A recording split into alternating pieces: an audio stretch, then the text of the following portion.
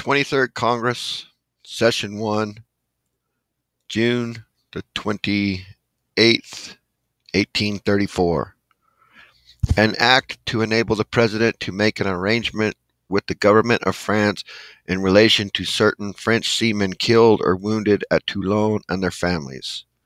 Whereas certain French seamen were unfortunately killed and others wounded by firing a salute from the American frigate United States in the harbor of Toulon on the first day of May 1st, and where it is proper to manifest the sensibility with which the disastrous accident is viewed by the government of the United States, therefore, be it enacted by the Senate and House of Representatives of the United States of America in Congress assembled, that the President of the United States be, and he hereby is authorized and empowered to enter into an arrangement with the government of France for the payment of an annual sum of twice the amount receivable by the Navy pensioners of the same or a similar class to the wounded who survive, and to each relatives of those who were unhappily killed, as aforesaid, as the President may deem it expedient to include in this provision, which said sum shall be paid on the earliest day practicable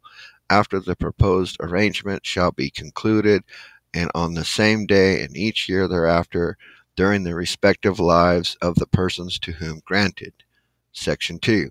And be it further enacted that a sum of money sufficient to enable the President to carry out the aforesaid arrangement into effect be, and the same is hereby appropriated to be paid out of any money in the Treasury not otherwise appropriated.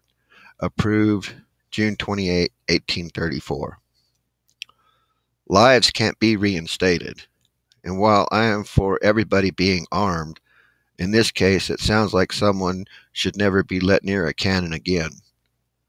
Further, Andrew Jackson was president when this happened. Can you imagine Ole Hickory's reaction when he found out this happened? Yikes!